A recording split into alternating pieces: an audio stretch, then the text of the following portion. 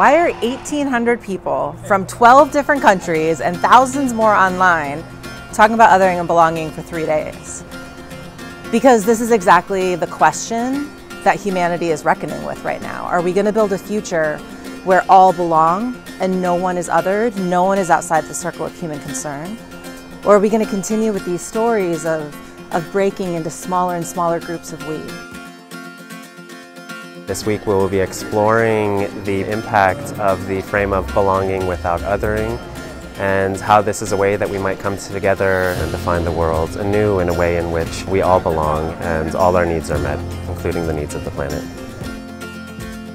As always, going back to the first conference, just is incredibly stimulating. Love John Powell, as everyone does. Love the overall othering and belonging simple frame.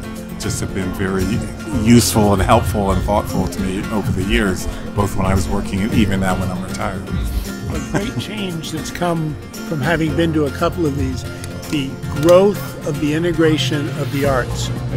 More music, more movement, more art on display is really special about othering and belonging. I go to a variety of other interesting conferences around the world, and this does things that nobody else does at that level with the arts.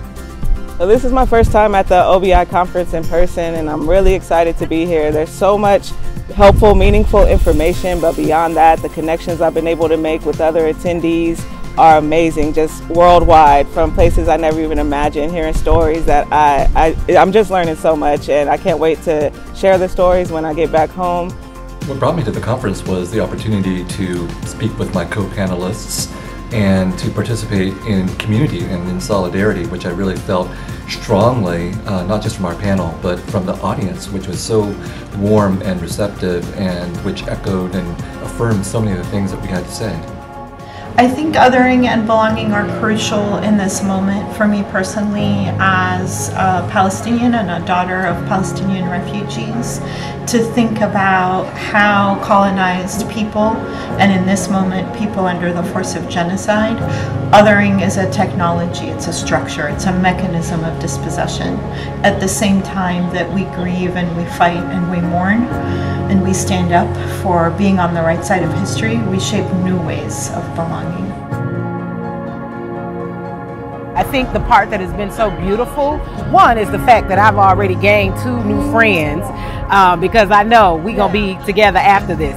And I think that's the question that was asked earlier about like the we, like what does that look like? And I think I explained in my group, I've struggled with we because I've said, as a Black queer woman, oftentimes my voice is not accepted. I'm not accepted in spaces. However, in this space, like I'm feeling seen. I'm, feeling very cared for and nurtured and loved. So anyways, I'm getting more and more into the we and understanding how big and broad that can be. It seems so obvious, but I guess we sometimes do things that aren't so obvious. And so we have to sort of get back to what is obvious and intuitive and natural and human. And I think belonging is part of that. I think it's really unlike any other gathering that I can think of because it's such a soulful space. I also just particularly appreciate that we have a frame in othering and belonging, a kind of a container that situates us and gives us a frame of reference to understand what brought us to the coming apart that is our world right now, but also points us towards what could be a possible coming together in belonging. I love this possibility to learn. Yeah. And I feel like, okay, I need to journal, I need to write about it. And then to come back to this and to reflect and then I don't know, this conversation is ongoing. I love it. I just love it. That's right. And so we are here. And we belong. Okay, shake it out. Don't you know we ain't gonna stop. No, let me quit. I've been coming to the Othering and Belonging Conference for several years now, and I'll say you all knocked it out of the park this year. It's beautiful, thoughtful, intentional, from speaker lists to the curated spaces, to the conversations, to the plurality of topics, and this is what it looks like to belong. It's complex, it's colorful, it's beautiful, and the last thing I'll say about belonging and bridging is that it's hard. And like all good things that are worth fighting for, you keep fighting for them.